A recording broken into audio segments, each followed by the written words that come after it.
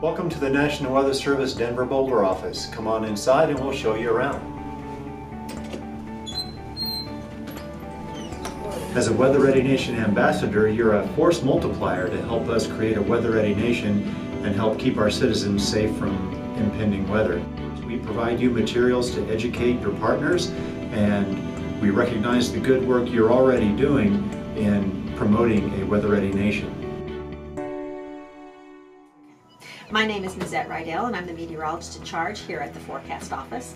My job is to ensure that this group of meteorologists, hydrologists, administrative and support staff have all of the resources, training, admin, and management support they need to deliver quality, valuable, and timely impact decision support services to all of our partners in the state of Colorado. I'm Paul Schlatter. I'm the National Weather Service Denver Boulder Science and Operations Officer. One of the main roles of being the Science and Operations Officer, or SOO, of a forecast office is being the research to operations catalyst in the office. So I look at all the latest and greatest science and technology and tools, and then figure out how to best integrate that into the forecast process so that we can make better forecast decisions at our office. Hi, my name is Greg Hanson. I'm the Warning Coordination Meteorologist at the National Weather Service here in Boulder. The main function of my job is to be the liaison with outside organizations. I'm kind of the sales and marketing arm of the National Weather Service office here.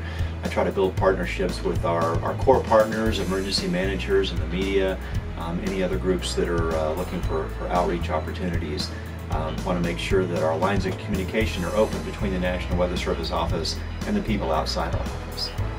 Hello everyone, I'm Mike G with the National Weather Service in Boulder, Colorado.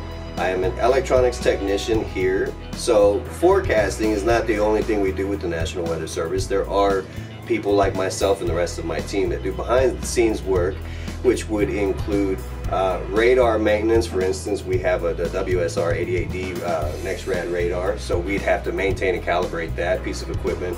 There are other additional pieces of equipment like ASOS. There's ASOS stations that we monitor, control, and calibrate, maintain. And one of the other things that we do here is we take care of the network, the computers, everybody's email accounts and so forth. So if there's any kind of computer issues of any kind, we do that as well. I am the service hydrologist. I manage the office's hydrologic program, including operational flood, flash flood, and drought monitoring, procedures, training, and techniques. I work with local communities to determine flood impacts and assess flood risk. Especially during flooding and potential flash flooding, I work with the river forecast centers that route the water downstream and provide hydrologic support to emergency management and other officials.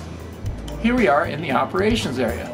This is where our team of meteorologists analyze a tremendous amount of meteorological data, including radar data, satellite data, observational data, take in many reports from our partners, and use that information to provide accurate forecasts and warning services for the next 7 days. We have a minimum of 2 forecasters on shift at all times, and that's 24 hours a day, 7 days a week, 365 days of the year. We strategically staff our operations to handle the appropriate amount of weather. For example, when the weather is quiet, we may only need 2 forecasters in the office.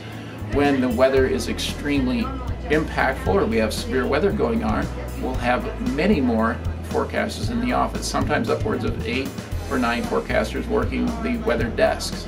So that allows us to provide the level of services during high impact events the same as we would during a period of quieter weather. We typically have a short-term forecaster focusing on the first 24 to 36 hours of the forecast, and then a long-term forecaster forecasting all the way out through 7 days. During times of severe weather, we also have at least 1 or 2 severe weather forecasters, and possibly 3 or more on a very busy or a high impact weather day. So one of the things that we do is we forecast for 3 airports in the Denver area, and this monitor is green right now, which means the forecasts are good, but when it starts to turn yellow, then we have to go amend our forecast when the wind is different than what we forecast, so that the air traffic controllers can adjust what they're doing at the airport. We maintain a gridded forecast database that's on a 2-kilometer grid with 1 hour time resolution. So we keep our temperature, dew point, wind speed, sky cover, precipitation, all of these data on this fine grid every hour. And so that allows us to offer services on our website. You can go in and click on a point and get not only a worded forecast, but you can get the detail. You can get a graph with the temperature, relative humidity, or wind every hour. You can see which hours rain is most likely to fall. And get this very deep level of forecast. Hello, my name is Lisa Creedeman. I'm a general forecaster here at the National Weather Service, as well as my specialized position is an incident meteorologist. Now what that means is I have a little more training on microscale meteorology as well as mountain meteorology. So I have a little more education in that mountain meteorology, which is where most wildfires occur.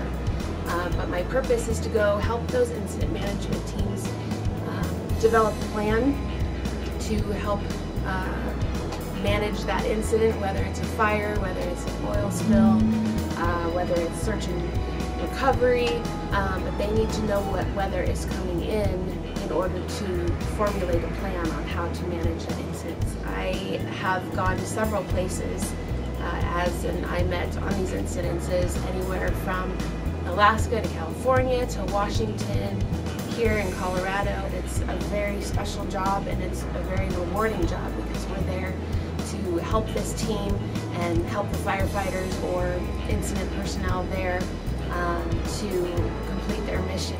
Hi, I'm Russell Danielson. I'm a meteorologist, intern with the National Weather Service. And over here, this is the public service desk. We're kind of a jack of all trades.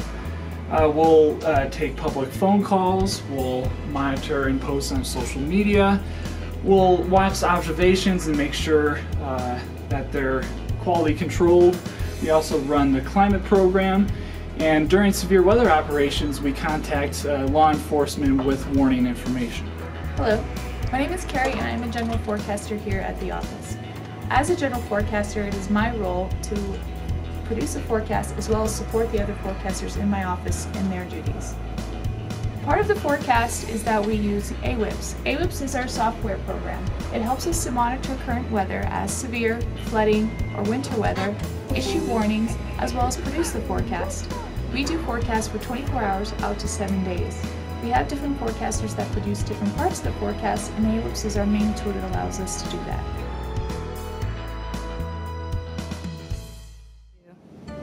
Be a force multiplier. Make a difference in your community. Work closely with us. Join our Weather Ready Nation. We hope to see you soon.